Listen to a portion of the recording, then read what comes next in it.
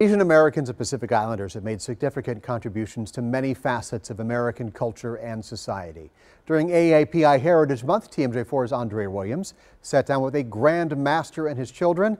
They've been teaching the Korean martial art of Taekwondo in Milwaukee for nearly 50 years.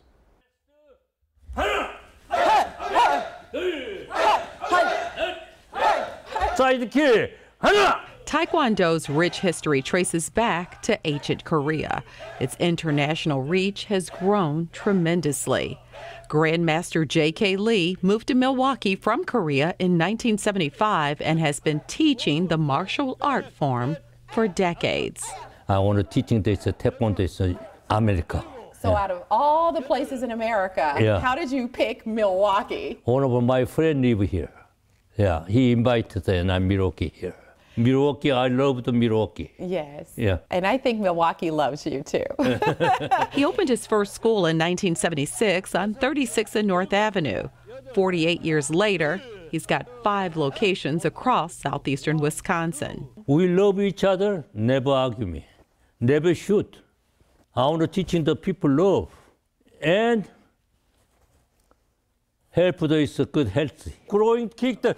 Taekwondo is not only about learning self-defense, but also rooted in teaching values like self-control and perseverance. I got a one-on-one lesson from the Grand Master, who, by the way, is a 9-degree black belt. Hey, perfect. What is this photo? That's good. Just like the target like that. Ready? Okay. Palm straight.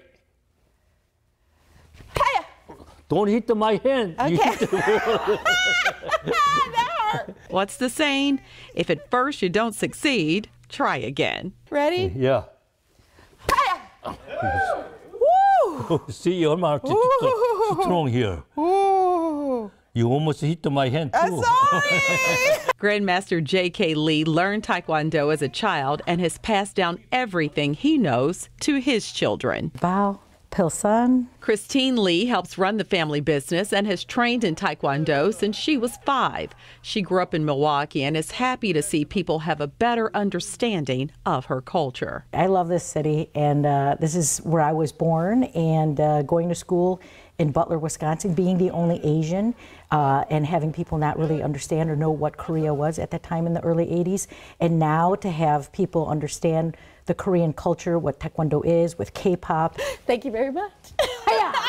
Courtesy, integrity, perseverance, self-control, indomitable spirit. Her brother Chan, who's a 6-degree black belt, has been teaching for the last 30 years and is proud of what their students have accomplished. One of our black belts pushed the AAPI month curriculum and information to go through our state, Rayon Gorman, and he did a wonderful job. That was his black belt project in making our community a little bit better. Together, the Lee family has taught generations to be the best versions of themselves, and that success in martial arts is a journey, not a destination. Just to see Milwaukee grow with the times and seeing the diversity of cultures and attitudes it's absolutely amazing, and that's what makes this city and state great. Throughout May, TMJ4 is celebrating Asian American and Pacific Islander heritage. You can see Andre's story and all of our reporting at tmj4.com/AAPI or just scan the QR code on your screen.